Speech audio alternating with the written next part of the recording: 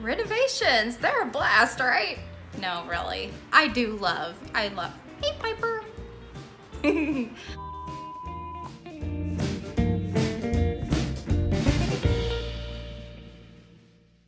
everybody, welcome back to the Distressed Princess. Today I'm working in my kitchen.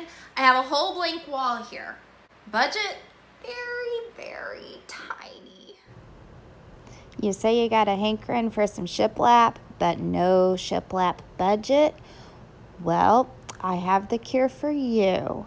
Today I'm going to draw shiplap lines on this kitchen wall, and I'll show you exactly step by step how I did it. First, you will measure out 6 inches down your wall, marking off every 6 inches. Now the 6 inches represents your planks, and some people like to use 8 inches. Feel free to make your planks as wide or narrow as you like, but I prefer the 6 inches.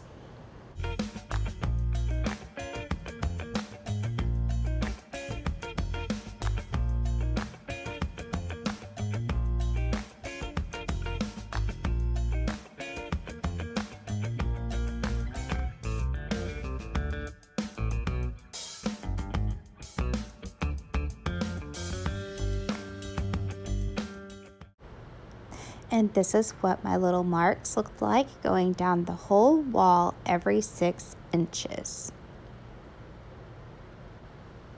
Now I think what makes my shiplap wall a little different is that I use a regular black colored pencil instead of a Sharpie.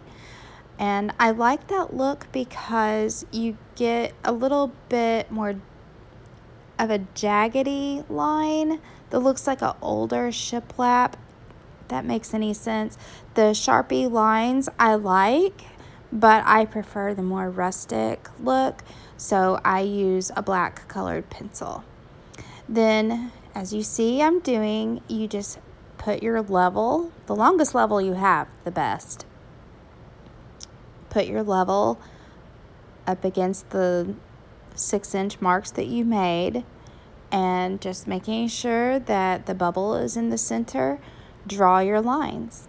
And I'm pressing kind of hard because I think the darker the better, and the thicker the better. And then you just move on down the wall using the little lines that you made as a guide.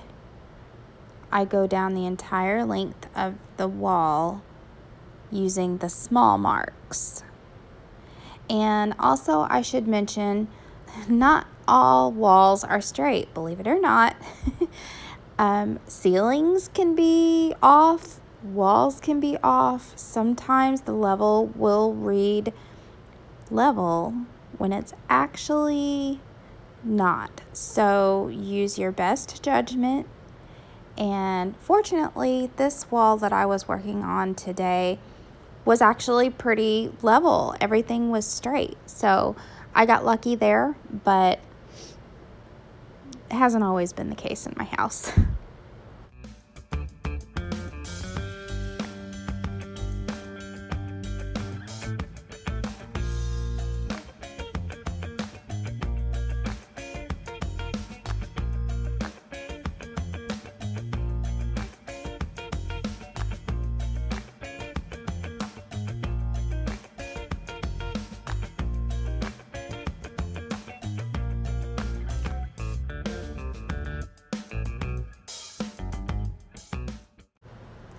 I'll also point out that you see I'm drawing my line on the bottom side of the level there. That's because I'm short and I can see what I'm doing better from the underneath.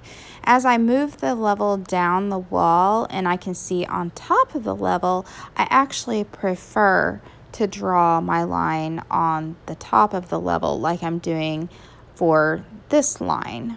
But just whichever way that you can see better what you're doing is what I recommend. It works both ways, of course. Also, the angle that you hold your pencil determines too how close you are to the level. This is kind of hard to describe. I wish I had a close-up of the pencil on the level. Also, the pencil will get very dull, so you just use your regular pencil sharpener like any kindergartner would have and just sharpen your pencil again. But back to the angle of the pencil. Also, I'm trying to press on the wall, not too much on the level. I try, of course, not to move the level. Keep the level as steady as you possibly can, and trying to concentrate the pressure on the wall and not so much touching the level really helps.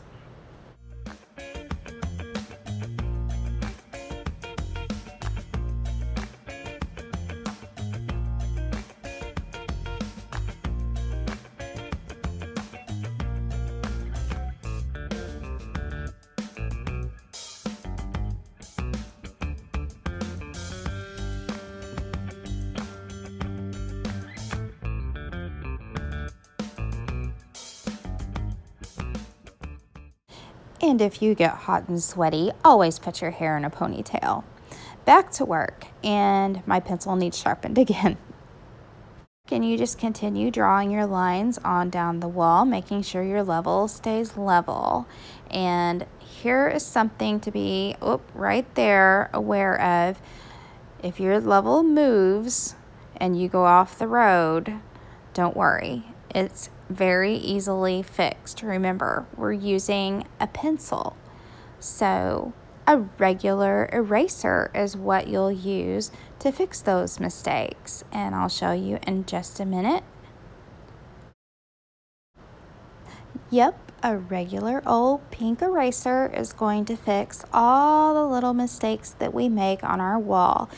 And this might also make a difference what kind of paint you have on your wall. I've been using Sherwin-Williams. I used to be a Valspar girl, but years ago they changed their formula and I became kind of not so impressed with them. So I've switched to Sherwin-Williams, and I've always had a good time painting with that kind of paint. I don't really believe there's any such thing as a one coat coverage paint. If you found one that works, please let me know, because I always seem to have to do 2 coats. But anyway, using your pink eraser, just fix any mistakes that you make along the way and continue on down the line.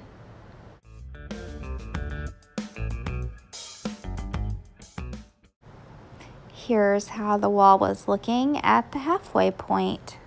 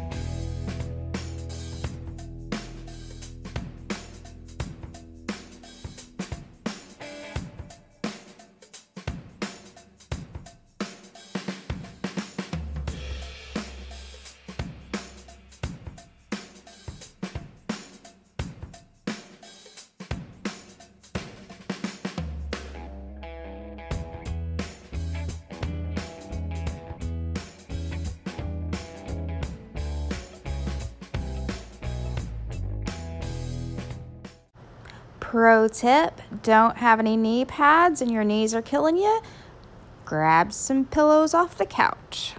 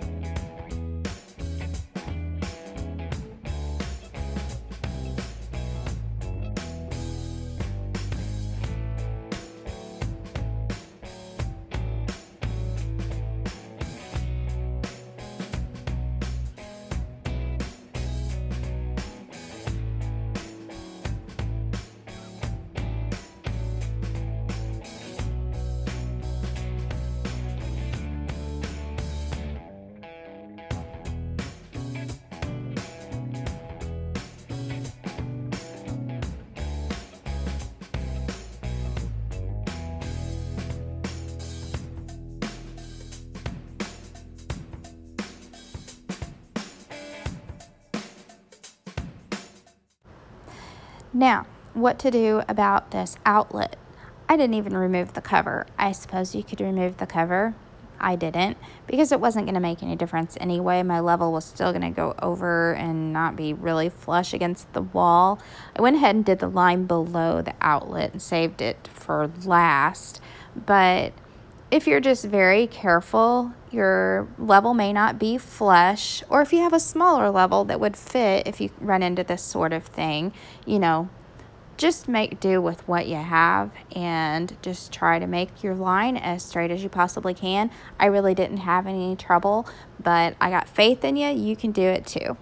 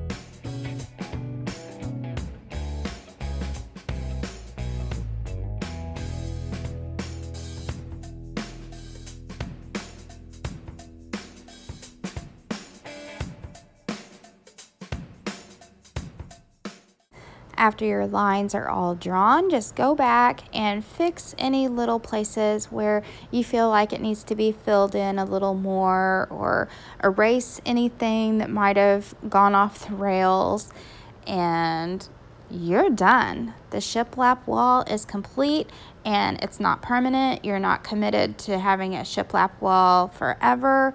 You can paint right over this and move on to whatever trendy thing comes next.